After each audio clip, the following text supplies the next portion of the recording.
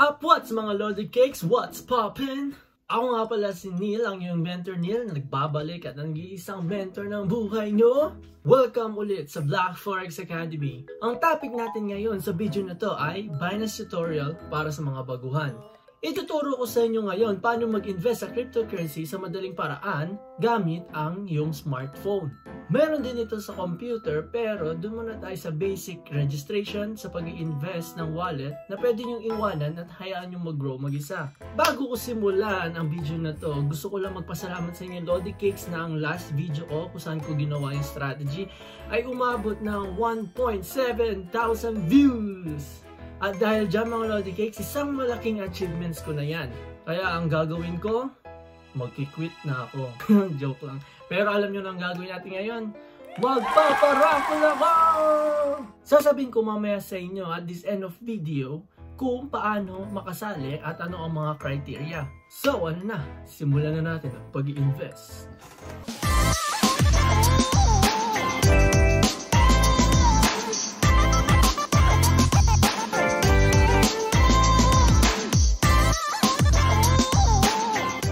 What's mga Lodi Cakes? So nandito tayo ngayon sa screen ng phone ko. Kung makikita nyo, nasa App Store ako ngayon and ida-download natin ang Binance. Kung gamit nyo ay Android, sa Play Store natin hahanapin. So hahanapin natin ang Binance. So itong pinakauna, ito yung da-download nyo. Sa nakikita nyo, hindi pa naka-update sa akin, so i-update ko siya. So mga Lodi Cakes, ito na, inopen ko na ang Binance natin. At kung makikita nyo, meron ditong sign up and log in. Ang una natin gagawin ay mag-register sa Binance. So, make sure na yung mga ginagamit yung name, address, age ay totoo at pareho sa mga valid ID nyo.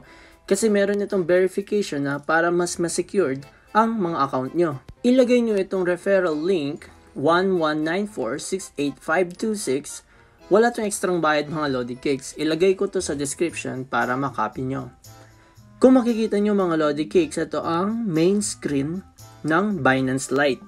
So mga Lodi Cakes, mayroong dalawang klaseng Binance. Ang Binance Lite at ang Binance Pro. Pero sa ngayon, mas ituturo ko muna sa inyo ang Binance Lite kasi ito ay napakasimple lang at kahit sino pwedeng mag-register dito, pwedeng mag-invest. So after nyo mag-register, ang susunod yung gagawin ay make sure secure natin yung account natin kasi para hindi ka ma-hack at maging safe yung mga funds mo, yung tulad ng pag-withdraw, pag-login ng account mo. Dito mga Lodi Cakes, kapag nag-secure ka ng account, kailangan mo ng mga parang code or password. So make sure kung iti-take note nyo yung mga password nyo, ilagay nyo sa isang lugar kung saan safe at ikaw lang nakakaalam. So una ay punta tayo sa profile natin, tapos i-click natin ang security. So mga Lodi Cakes, pagpasensya nyo na pero at this moment, hindi gumagana yung security changes sa Binance na app. So kailangan nyong pumunta sa website ng Binance.com. So dito pwede nyo gawin sa computer, sa iPad, or sa phone nyo. Basta sa website ng Binance kayo pumunta. So after nyo mag-register, pupunta lang kayo dito sa profile at i-click ang security. Kung makikita nyo dito sa taas yung increase your account security, makikita nyo kung ano yung mga naka-check at mga naka-X. Kapag naka-X pa, ibig sabihin hindi mo pa siya ginawa. So, kailangan natin tapusin itong 4 na to. So, dito kahit 2 or 3 lang ang matapos nyo, ay okay na, pwede na kayo makapag-trades. Pero, ang suggestion ko, mas maganda ay tapusin nyo yung 4. So, una natin gagawin ay enable natin ang 2FA Google Authenticator. Kung makikita nyo dito ang 2FA. Ito yung third party app na nagbibigay ng code every 30 seconds para just in case na may mag-login ng account nyo, iba-iba ang code na binibigay at hindi ito magagaya ng mga hacker. Pinoprotektahan din nito kapag nagwi-withdraw ka ng pera. So ano ba itsura ng Google Authenticator? So pupunta ulit kayo sa App Store, isa-search nyo ang Google Authenticator. Kung makikita nyo, itong pinakaunang-una, ang Google Authenticator, ang ida-download nyo. So, after nyo ma-download, makikita nyo itong Google Authenticator na code. Tingnan nyo, after every seconds, nag-iiba yan mga Lodi Cakes. So, by the time na pinost ko na itong video sa YouTube, ay iba na yung code ko sa Google Authenticator. So, i-click nyo lang tong Google Authentication. Ang nakalagay ata dito nung una ay setup. So, ka-setup nyo, lilitaw doon ang QR code. So, kung nasa computer kayo, pwede nyo lang ito i-scan sa phone nyo. Kung gamit nyo ay kamukha sa akin na nasa phone lang na website, ay imano-mano nating ilagay ang code. Once na okay na, lilitaw ang code sa authenticator nyo. Ito ang itsura niya. So, lilitaw na binance.com pati yung email nyo. Every time na magla-login kayo or magwi-withdraw, humihingi ang Binance ng 2FA. So, ang gagawin nyo, pupunta lang kayo sa Google Authenticator app, tapos i-click nyo lang to number. Kung makikita nyo, ang sabi, copied. Ngayon, pupunta ka na dun sa Binance, tapos ipipaste nyo na yung code at makaka-login na kayo or makakapag-withdraw. Ang susunod naman ay ang SMS authentication. Ito madali lang mga lodi cakes. Ginagamit lang ito para sa withdrawals at pagbabago ng iyong account settings or security info. Madali lang to. Ilalagay mo lang ang number mo and you're good to go. Pangatlo, ang email address. So, alam nyo naman to. Ilalagay nyo lang ang main email address na ginagamit nyo palagi. So, every time na magla-login ka, magwi-withdraw at magpapalit ng security nyo, ang Binance ay magsisend ng message at sisend sa email mo para ma-confirm na ikaw talaga ang gumagawa ng pagpapalit. Pang-apat ay ang anti-phishing code. Ito ay nagko-confirm kung yung official Binance ang nag-email sa inyo. Kapag scammer or fraud ang nag-email sa inyo, hindi lilitaw yung phishing code na ibig sabihin hindi sila official at mag-ingat kayo sa mga ganito. Sa akin, kung kunwari nilagay ko ay pangalan ko, Neil Pogi, yung ganun. Kung nilagay ko Neil Pogi, tapos nakalagay sa email ng Binance na sa taas, phishing code is Neil Pogi, ibig sabihin, official Binance ang nag-send na yon. Ang pinaka-importante ay ang identity verification. Para sa mga Canadian friends ko dyan, kahit driver's license, PR card or citizenship card or national ID card or passport, kahit isa lang sa mga yun ang gamitin nyo basta hindi expired, tapos may picture, ay okay na yun. Sa mga Pinas friends ko naman, kahit SSS, driver's license, passport, or voter's ID lang ang gamitin nyo, basta may mga picture nyo, tapos hindi expired, ay pwede na ito magamit. So kapag nagawa nyo na lahat ng mga nasa taas, then you're ready to go. So paano nga ba mag-invest dito? So babalik lang tayo sa app natin sa Binance Lite. So para sa mga Filipino friend ko, mag-i-invest tayo dito gamit ang P2P o yung peer-to-peer. Na ang ibig sabihin ay tao sa tao. Ito ibibili ka ng currency pairs sa ibang tao na nagbebenta ngayon. So kung bibili ka, for example, hahanapin natin ang USDT. Bakit USDT? Palagi niyong bibilhin ang USDT kapag kayo ay baguhan pa lang. Ako matagal na akong gumagamit pero USDT pa rin ang ginagamit ko. Bakit USDT? Ito ay isang cryptocurrency na pumapantay sa value ng US dollar. So kung ang palitan ngayon ng USD to Philippine Peso ay 48 pesos, ganun din sa USDT. Kung balak nyong i-hold mo na ang pera at hindi mo na invest sa kahit anong crypto, USDT ang maganda. Gawa ng mahina lang ang price fluctuation or pagbabago ng presyo oras-oras. Pero kahit mahina, nagbabago pa rin ang halaga nito per seconds. So baka magulat kayo, yung 100 pesos nyo ay maging 101 pesos. O kaya maging 99 peso. Huwag kayong mag-alala, normal lang yun. X nyo lang ang abnormal. Gani! Gani! So, ang gagawin natin ay i-click lang ang buy. Tapos makikita nyo kung anong currency ang nakalagay ngayon. So, always yung i-click yun. Tapos, hanapin nyo ang PHP or ang Philippine Peso. So, ang pinaka-minimum na pwede mong bilhin sa USDT ay 780.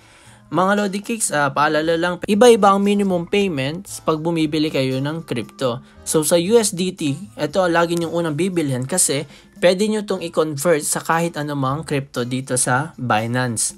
So 780.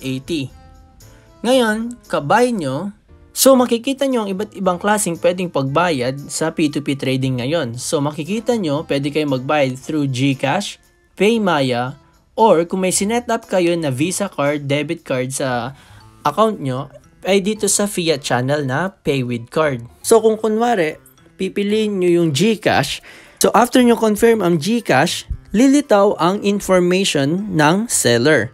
So, ang gagawin nyo, pupunta kayo sa GCash nyo at ilalagay nyo yung information ng seller, tapos isisend nyo kung magkano yung bibilhin nyo.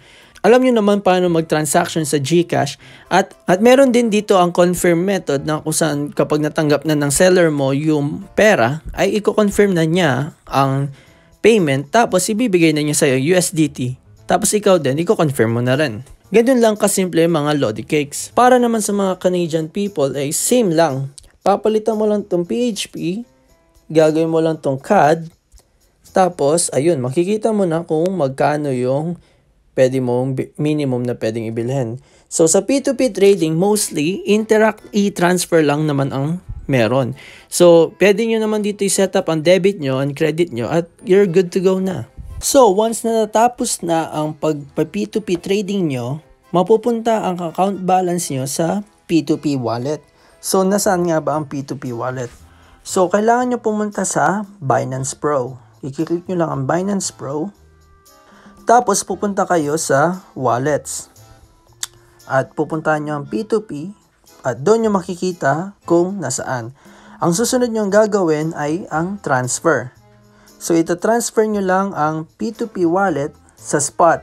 So kapunta nyo sa transfer, dapat i-make sure nyo na USDT or kung ano mang gamit yung cryptocurrency na ililipat nyo. Tapos ilalagay nyo kung magkano ang isasend nyo. Kung meron kayong 10 USDT, edi lagay natin ay 10. Tapos confirm transfer. After ma-transfer ang account, makikita nyo to dito sa spot sa USDT na. So hindi ako nag-transfer pero kunwari meron doon. Lilitaw na yun doon. Saka tayo babalik sa Binance Lite. Kapag nakita nyo na yung USDT nyo dito, sa wallet nyo, ito yung wallet.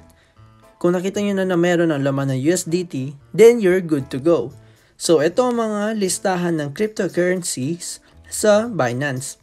So, for example, gusto nyo bumili ng Ethereum. So, kung bibili kayo ng Ethereum, i-click lang ito nasa gitna at convert. So, i-click nyo from USDT to Ethereum. So, confirm. Tapos, kung gusto nyo ay $10 na kagad bilhin nyo, ganyan ang makikita nyo. At yun, makikita nyo yung conversion rate ng USDT to Ethereum. Pagka-confirm nyo, sa akin kasi wala akong USDT, kabili nyo, lilitaw na siya dito sa wallet nyo. Lilitaw na to dito na meron ka ng Ethereum. At yun na ang simpleng pag-i-invest sa cryptocurrency. Meron tayong tatlong klase ng trading sa Binance, ang spot trading, margin at future trading. Hindi na natin pag-uusapan ang margin at future trading dahil ito ay komplikado at pang-eksperyensadong trader na. Ang spot trading ay simpleng buy and sell lang naman ng isang bagay. Halimbawa, kung ikaw ay bibili ng Bitcoin, ang isang Bitcoin ngayon ay naghahalagang 58,000 USD as of May 6. Paano yun? Wala akong ganung pera. Di hindi na tayo mag-i-invest. No! God, please, no! No! No! No! Hindi, joke lang. Ito ang naiba ng cryptocurrency sa stocks. Yung stocks, kung ano ang presyo ng isa, ay yun talaga ang babayaran nyo. Pero sa crypto, kahit presyo niyan ay 1,000,000 pa, pwede ka bumili ng porsyento neto. Ang spot trading ay ang wallet mo sa crypto na bibilhin mo tapos aantayin mong tumaas ang presyo. Kapag satisfied ka na sa presyo ay doon mo na ibebenta at doon ka nakikita. Para ka lang naman bumili ng bahay dito na hanggat hindi mo ibebenta, sayo pa rin yan. Hindi siya mawawala sayo. Kapag tumaas ang presyo, may profit ka. Kapag bumaba ang presyo, ay negative ka. Kung long term naman ang investment nyo at kayo ay hawakan nyo lang naman assets nyo for years, makikita nyo ang changes. Pero paalala lang mga Lodi Kicks, ang market ay isang volatile na lugar. Ang presyo ay up and down at hindi guaranteed ang panalo dito. Mas maganda na mag-research kayo about sa mga ini-invest nyo kasi most likely mas mananalo kayo kaysa makinig sa opinion ng iba. Nandito lang ako para sabihin ang mga strategy at mga ginagawa ko at gusto ko lang i-share ang mga natutunan ko along the way. Nakakaranas din ako ng mga talo, pero yung mga talo na yon ang nagiging lesson ko para maging isang magiting na trader. So yun lang mga Lodi Cakes. Happy trading! So ano nga bang mga criteria para makasali kayo sa paraffle ni Mentor? Simple lang naman ang gagawin nyo. Una, magsasubscribe lang kayo sa aking channel. Pangalawa, ishare nyo tong YouTube videos ko sa kahit anong social media platform na Facebook or Instagram. At sa caption, ilalagay nyo #tradingwithmentorneil. Pangatlo, ilike nyo lang Facebook page ko na Mentor Neil at i-PM nyo ako doon ang patunay na nag-subscribe na kayo at share nyo ang YouTube video ko. And finally,